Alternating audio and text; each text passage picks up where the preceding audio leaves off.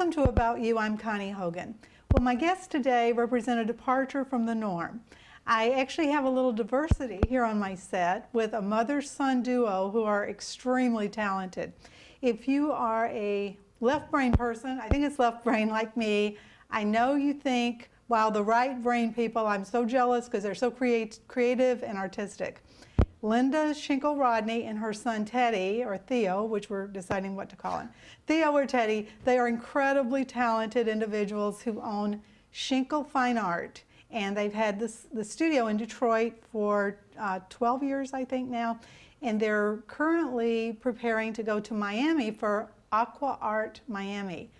Welcome, you guys. It's so exciting to have you here, especially you. It's great to be here. Yeah, yes. First time for me. First time, that's right, yes. on the women's show called About You. That's wonderful, but your mother's been here before. Well, yes. So it's been a minute, though. It's been a minute. While. We said, well, that's right, 6 yeah, years ago. That's, 6 years. And you were here with another more of a business-related or artistic-related show. We're still talking about, right, yeah, but still talking about our work. Still talking about your work. So which one want to kick off and give us a little history of everything? Do you want to go first? Oh, wow. Mother before son? Yeah. Well, yeah, often I love talking about our work because it's really all about what we're doing. And we feel like what we are doing is engaging others to help them with their lives. It's been a mission to find art that really communicates and interacts with others.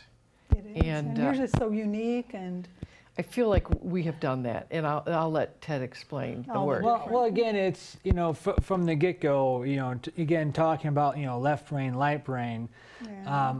I myself was diagnosed with severe dyslexia very, very early on.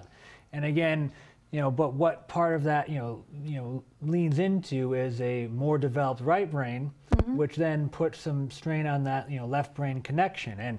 And one way, and I know schooling and working with through the tutors, art and art project was always, one, probably the main way that that you communicated. Communicated and then connected. But also too, it was then our connection together. And so that's the thing, is we've had, Schinkel Fine Art as a business. We've both been working together since 2010 now. Right. So guys, that's a dozen years. That's hard to believe. And now it's been there's been changes and evolutions, and where we are today is I'm rather excited about. But again, it goes back to us working on projects together, and kind of her helping myself, and now again I'm kind of then helping her along again to make this connection with ourselves, but then also to the people that we want to then share the work with and help them get to the same viewpoint or similar kind of perspective. Well, the skill set of his generation and my generation is very different. Right. And so a lot of times, yeah, he's helping me a lot. I wouldn't be able to do this without him. Right. And then other times, I can help him. Right. But basically what he's saying too is that we have worked together, and we worked together on art projects ever since he was really little. Wow. I mean, really when he was 2 years old. And he has a younger brother. His younger brother, it wasn't like that. I mean, we did things together, but Teddy was always interested in the arts. Going to the symphony, going to, see, the Broadway opera. plays, even, opera. These aren't things as a toddler child that they're normally kind of very much into. Right. Now, I know my mom, she did a good job with making sure I had the cherry bonbons. I particularly remember looking forward to those when we lived outside of Lansing at the time, so we always go to the Wharton Center and see the different plays that would come through there, or symphony or whatever have you. Which is always great, because they would come for a few days before coming to Detroit. Right. And then we would go to art museums. I was just talking about the Monet, because we just saw the Van Gogh, which was fabulous. Oh, did you see that? Yes. I took him to see the Monet exhibit when he was a little boy. He was probably about 5 or 6. And of course, Schinkel Fine Art, when we talk about the history of Schinkel Fine Art. So I took him to that. So it was an opening of Carl Friedrich I Schinkel's wanted to get to work. that. You know, it's the fascinating story. Yeah, so the opening was at the Chicago Institute of Well, Art. the first time any of his work was, in this country, really because, Schinkel, while being German, he really was, big in Berlin and all of Prussia. So most of that, all of his, stuff was all, behind, the Berlin Wall. And it wasn't until, after, that came down, then After some time went 89, when by, the wall fell. And I think that opening or that exhibition at the Chicago Institute of Art, when was that, like 94? No, it was before that. It was shortly after the wall came down. Was it A couple years 92? after it. Yeah, I think it was 92. wow. 92. It's one of my, Right. I can remember it very well. And again, it's one of those, He was born in 86, so yeah. So again, we're talking So you were 5 6, yeah. 5 or 6 Yeah. here. And that always, stuck with me. it was in the fall, I remember, so you would have been 6. Yeah. So it would have been 6, okay. But it definitely left a, a impression large on you. Which was so cool impression. because they invited all the Schinkels that were related to Carl Friedrich Schinkel. That's why we went. It was a small special opening. And there's only about 50 of us in this country Really? Yeah, there's more Schinkels, but again, the ones that are that are particularly related to him. Carl Friedrich. And just a little backstory. So Carl Friedrich Schinkel, he's one of the great artisans, but he's an artisan and architect, really, Right. for Germany. But like I Right. said, at that point in time, is before Germany was unified. Yeah, it was he- 1780 to 1840. And so at that time, Wow. Berlin was the capital of Prussia. So it's a little bit different kind of demographics, back then as we think of, Well, what Germany has Germany such an is incredible, today. I mean, as we know, crazy story and history that And we've been people to don't realize. Berlin. Yeah, and we've been to Oh, Berlin have since you? the last time we spoke. So we went to No Berlin kidding. just Oh. before the 2018. yeah Really? yeah I just didn't know before that. Oh, COVID. really? 2018. And we yeah. had a special tour with a special guide who knew Carl Friedrich Schinkel's work. And there's a whole Schinkel Square. The Schinkel Square. He was the museum. first person in Germany given a square that was That's not amazing. a government That's amazing. official or military. So That's the first common impressive. person given a square. It's the highest rent area in Berlin, Schinkel Square. I mean, right across from Museum Island is where Schinkel Sounds Square good. is. I mean, you couldn't pick a better spot. So that's why we changed the name spelling, because it got anglicized, which so many spellings did. I know it's a Right. bit That was a confusing. big- it was, so we go yeah. by both. We go by both, and both Yeah. work. So that's why we changed the spelling. But officially, it's EL. S-H-I-L. Yeah, yeah, S-C-H-I-N-K-E-L. it's the same way- Yeah, officially it's Carl Friedrich's spelling. Original. Yes. So again, Yeah. hearkening back to our So German Which or is so Prussian exciting. roots, yeah, if you will. yeah. I mean, it was interesting seeing how, again, so he was a artist and an architect. So often That's he how would I thought of he it. would have these these designs or like these he would have the plan to go ahead and design and construct this building. But then to get the funding, he would go ahead and make do a big painting, with that building then in place. And then that painting would travel and gain some prominence, and that was one of the primary ways he would get funding for his projects. Kind of like a lost leader at Kroger's or something. Just bring it in, right? Yeah, That's yeah. exciting. Because business concepts. he was self-made. It wasn't like he Right. came from great Right. wealth. He didn't. And he Right. ended up achieving great prominence. So we're hoping to follow in those shoe steps, because now we're so excited about the show in Miami. Yes. Because 10 years ago, we launched what our original mixed media sculptures. We call it, it's two-dimensional, but it's mixed media sculpture because we work sculpturally. And one of the things we learned along the way, because we used to paint over the entire piece, that people want to see more of the metal. Well, it was the evolution of just of the process. It went from, and even before we started working together, I would say in like the early 2000s. My mom, she was. Well, she was always, a painter working with watercolors and oil. and oils, both. I know you did a lot with both, and then early 2000s she got into photography, and then printing photography on canvas, a giclée process. Now that's commonplace today, but early 2000s that still was kind of a newer thing. Okay. So then what she would do then to those canvas pieces is then she would augment it with paint, and then paint on top of the canvas, being that already as a canvas. Now again, something that you see more of today, but at that point in time was still something kind of new. So that was a great precursor for then what we'd be doing to the metalwork. So again, early 2000s, she was, doing photography, and she had some of her work in, a couple different galleries, whatever. And then the recession came around. In 08, okay. and a lot of the galleries that she was in, closed down.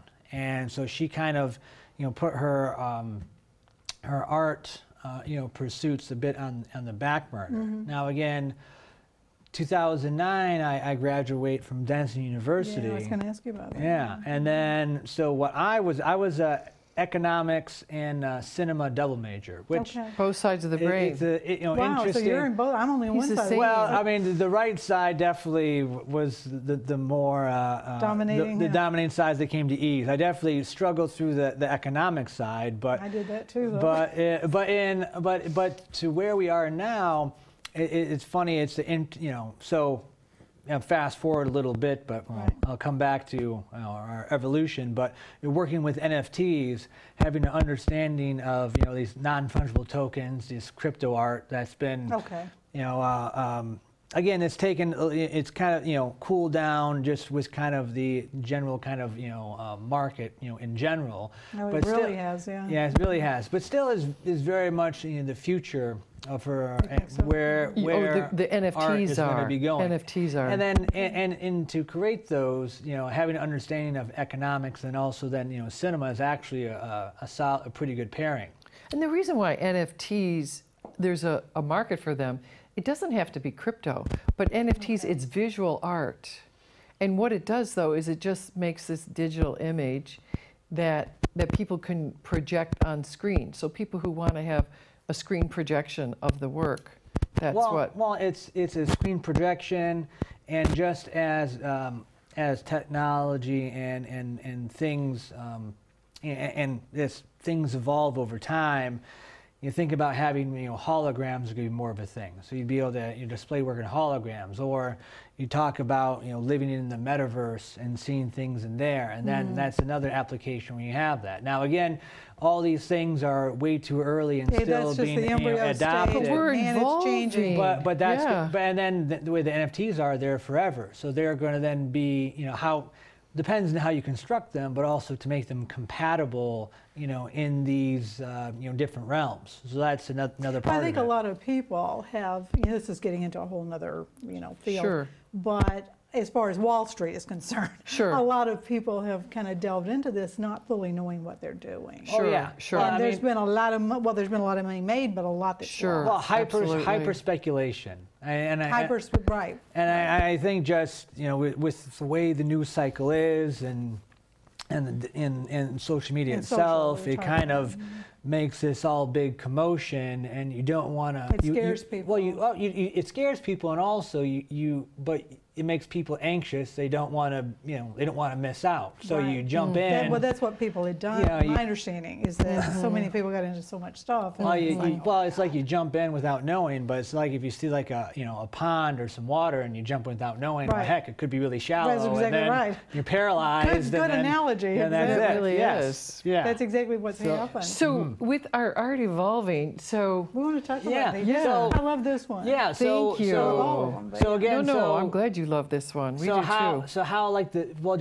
so 12 years ago we started working, and it just was working with her images. That I was like, you know what? That's you have this set up to do like a local show. I think it was like the Northville Christmas okay. Fair. Oh, I And see we're like, you know that. what? Let's take your old work and print a couple new pieces. I think we printed them at Costco, and yeah, let's just give it a shot and see how it goes. So again, we must have been the only like actual Artists artists on there. this, I don't know yeah. if that helped, whatever. Everything else were crafts. But it Right. was one of the only shows, if not the only one, where we actually sold the piece while we were hanging it. No kidding. And it was, and Oh it my was, God. and at that point, it Exciting. wasn't a small one. It was a. I think it remember was the piece I think too, it was was Anchor Wat. Yeah, Anchor we Wat. both Yeah, we remember both it. remember. Yeah. Yeah. And I think we had a bunch of small. I think we sold like 30-some items or whatever. Oh my goodness. That first Wow. show, It was which, crazy. Which Yeah. was crazy. But Yeah. again, that definitely kind of spoiled us. We were like, okay. Yeah. We got this. Yeah. So then we rented like a little U-Haul trailer, right? Like a little guy. And then we went down to Florida. And we both drove, and you couldn't drive over And like again, 65, when you rent a and trailer. this was Miami. There's restrictions. So again, this was also. It was all in Miami. It was Yeah, also in Miami. Really? Yeah. It Yeah, was we also drove all the Miami. way Now down. this was the Coconut Grove, like, art fair. Right. But there was a couple congruent shows. So we get to the hotel. The show that we thought we were in, we weren't in that one. There's like 3 shows going on. We were in the lowest tier of those 3 shows. So we get to then, go set up. It's a new setup for us and how we were doing it.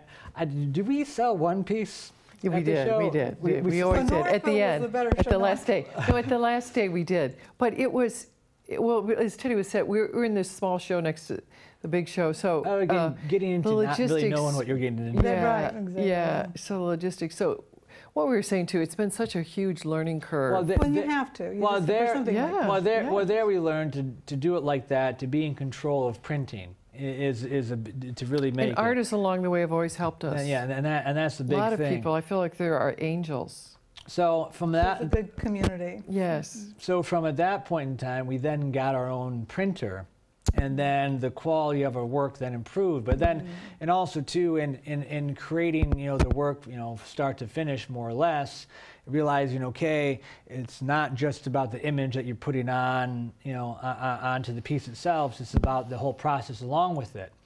And then, around that time, 2010, 2011, printing on metal, particularly aluminum, that was, a newer thing at that point. So that was something I wanted to try out. And it was very expensive. So Ted says, I can figure this out. I'm Well, like, it's yeah. able to, print it, on yourselves. You can, layer with a coating. And I was able to retrofit this Epson inkjet printer. Just a standard printer. Well, not standard. I Wow. mean, it still was a 48-inch, Oh, okay. But 48-inch standard sheet-fed, printer. but it's meant Wow. Meant for for inkjet, paper. paper and canvas. My and, goodness, wow. And basically, I made the printer think that the metal was mat board, and it was a thinner okay. gauge metal than what we use now, and that's when and then on the sheets that we had, and then if you had pre-cut sheets, they were like half off. So I did some tests with those and showing people the first samples. There was some like so aluminum, it won't rust, but it will oxidize and create patina with different elements added to it. And when we showed that to different individuals, they said, you know what, if you had like this little blob over here, but if you had that throughout the entire image, the entire piece, This that would be that'd be interesting. desirable. That'd be interesting. It's like, okay. So we learned from our audience. So at that, and we listened. So at that point in time, it was like, okay, so it was about taking the metal piece, or just the image, printing on the metal, and then bringing it to life. I see. Kind of then with then the metal work. So really, that's what it was. It was okay. Still having the photograph, and then working, the metal work to kind of, make it kind of holographic. That's why, Okay, metallogram holographic, okay. kind of comes from that, metal hologram. And so Now, then, yeah, portmanteau. no, go ahead. Are those terms patent or trademarked by you guys? Yes, That's what I yes. thought. Metalgram and merogram. So metallogram actually is registered now. You have to wait a little while. You have to use it, and basically according to the patent laws. And metallomere is trademarked. So it's not registered yet because Oh. we haven't had it that long. So, but it's in the process That's of being. incredible. Because we figured, why not brand it? Right. But what I was going to say then is, so then we finally got this body of work together, and we launched our metallogram in Miami, which is 10 years ago. Okay. So it's really cool that now 10 years later, we're going to a better show, And it's a show that an art advisor we met with an art advisor in New York in the spring, and she loved our work, and she recommended that we try to get into the show, and we were accepted. That's how we decided to do this show. And we're in it, and we're showing it as a gallery because we are a gallery. In addition to being co-artists, the gallery space that we have is our space in Detroit, and we will have it as a gallery space. Things were coming along, and then COVID, of course, everything stopped. And we took that time then to continue to focus on our work and evolve. And that's when we came up with the Metallomer, was during COVID. Ted figured out that this would be another layer. Evolution. And it's all about, it's, having different layers that are interactive, right? And then so the way the metallograms kind of work is that light hits the metal and then reflects back through the image, and then that in that way kind of then backlights the image that's there. But then it also mixes with light. So as as the lighting changes, or as your perspective or angle of viewing changes, how the piece then looks changes as well. And then the mirror too, because we're all about that everything that influences you, that we're all connected. This is one of the messages that underlie our work. And so that's why the mirrors, you become part of our work. Yeah, so that's the then viewer the other becomes part of our work. I could just see this in a beautiful contemporary, like Park Avenue condo. Absolutely. Or anywhere. Absolutely. That's all anywhere. International. Yeah, I mean, Bloomfield Hill, it's contemporary. Right. But what's cool too is they're mixing traditional, like my home here in Bloomfield is traditional, but I have this beautiful contemporary art.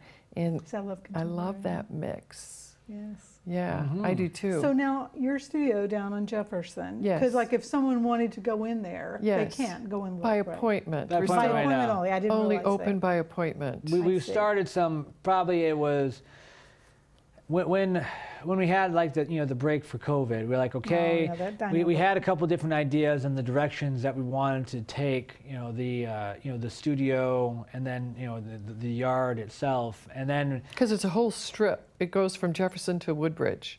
It was one of those strip farms, and it was always residential. So Woodbridge is just basically the block behind us. So if you turn on, it's right across from the new Myers. Yeah. So the new, Do you know the river, the people river, who know so the new Myers downtown. If you go downtown, if you go in downtown, 375, you get off from Jefferson, you can go towards the Renson, or then head towards Belle Isle and Grosse Pointe. Right. Then right there. But we're downtown. We're not close. You're close to the Renson. Yeah, Renson's like a half mile away from. I worked there for. We're like a half mile away from the Renson. Oh, so okay. And we have dropped off work at the people who work there. We have dropped off work at the Renson.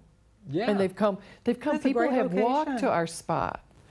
So when we did have more open hours before COVID, and then we had all these plans to renovate, and we're in the process now, continuing and it. we're hoping probably spring, summer. I mean, Ted's doing some of the work, but mostly, we're working slowly.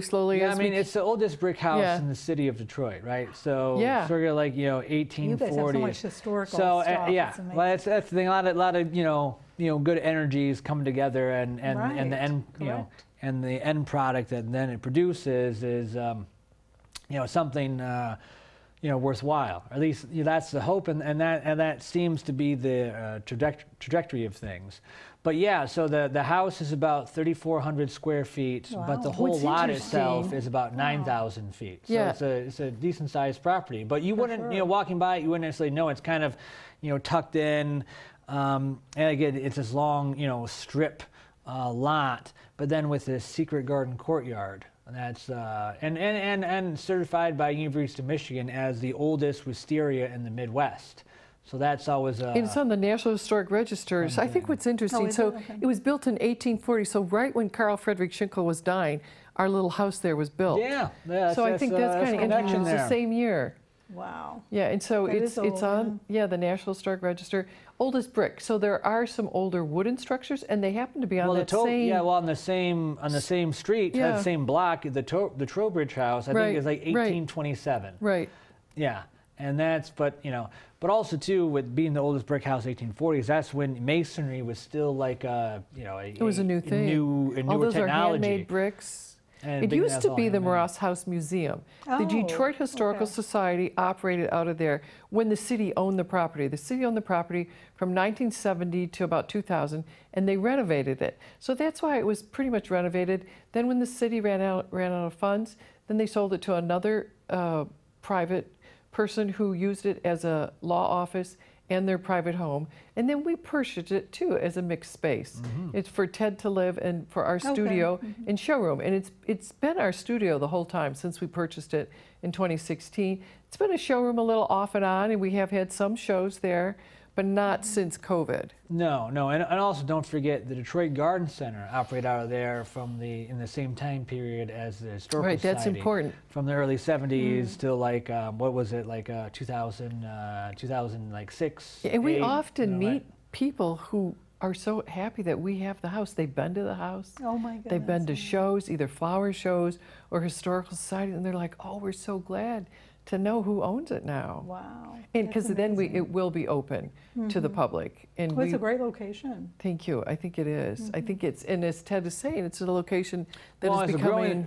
it's a growing location. Again, is, yeah. I mean, you could say the Myers across the street. I'd forgotten. You know, I would say. I don't go down there as much as I used to. Every day, you know. No, it's it's one of the bad issues about for that. Detroit has been also having grocery stores or like is, kind of I shopping know, and I'd forgotten, yeah. and like the Whole Foods that they've had in Midtown a while ago that's been there, but the Myers seems to be a really good fit, and the whole kind of area around there is really kind of cleaned up, like around it too. It's just It's more well lit. Yeah, it certainly just feels Well, you're pretty more close pleasant. to the downtown corridor too, which is Woodward and Jefferson, because Yeah. that's a very active. That I can say, because there's a lot of like when the Fash Sure, Bash happens, we show you sure, there, sure. and it's like there's just so much going on Sure. with like the restaurants. It's like you wouldn't even Sure. believe.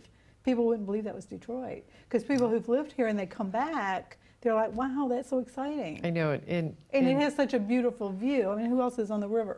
Like that. Oh, other yeah. cities. I mean, and it's being- more beautiful than most And we've got cities. our freighters that go by, which Oh, are it's so so beautiful. I charming. think I miss that. Wasn't Detroit Riverfront rated like the #1 like? Yes, I it think was it just is. recent Yeah. by Niche Recently? Magazine. Yes. Yeah, And it's so that's gorgeous. come a long ways because I know it used to be, whereas the Windsor Riverfront was so much better than the Detroit one. Yeah. And it's still nice over there, but it's just a different kind of feel. But whereas now, I know that the project to have a consistent riverwalk from Belle Isle to the Ambassador Bridge that's still underway, but they're That's a making long way, progress though. for it. Yeah, maybe over 5 miles, I think. So is back, when it's all back to said the and work. done. So it's Yeah, 'cause really we're gonna exciting. have to start. It's hard to believe we're almost wow. to the end. Wow, wow. We needed an hour. Wow. Usually I just want to say, get through it. Yeah. But yeah, so talk about Well, what you want to say. So we're going to yeah. launch this at In our, Miami. yes, we have not showed this product other than at Really? MoCAD, and Now MoCAD say loved the it. name of this. Okay, so this is a Metallimirror. Metallimirror. And this piece happens to be It's Going On. And it's It's going to Going be, On, that's it's, the name of yeah, it. Oh, yeah. cool, yeah. And it's this piece as well as it's going to be part of the NFT, because our NFTs are a combination of our analog work, which is our actual, like this would be an analog, physical piece, and visual, digital. Yes. So there's in 3 components, which makes it it's a physical and digital combination. So it's the physical metal metallogram, and then lit with theatrical dymatic lighting, and then And we with don't a have the lighting here, but we will. No, but in they have Miami. the samples Yeah. that we You could will. then Right, show. right. Yeah. And the samples that they'll have, yeah. Yeah, but then using this mirror layer as a template for a digital animation, and then putting those 3 things together, and that is the digital NFT piece. And we're going to be debuting that with Metallimirrors Okay. at our the show next time Miami. you come back, we have to talk about the NFTs vis-a-vis Wall Street. Okay, Yes. all right, all That, right. because I'm already starting to. Okay. But No, there's a you lot there. guys, it was wonderful having you here today. I wish we could go on and on. And usually I don't say that, but I wish we could. Thank you so much. This is in best of luck in Miami. Thank you. Best Thank of you very luck much. Thank in you, thank you, Miami. thank you. Appreciate You it. guys will take it by storm. Thank you. It's Thank wonderful. you for watching. Thank you. Feeling good And about be that. sure to go to Schinkel Fine Art in Detroit.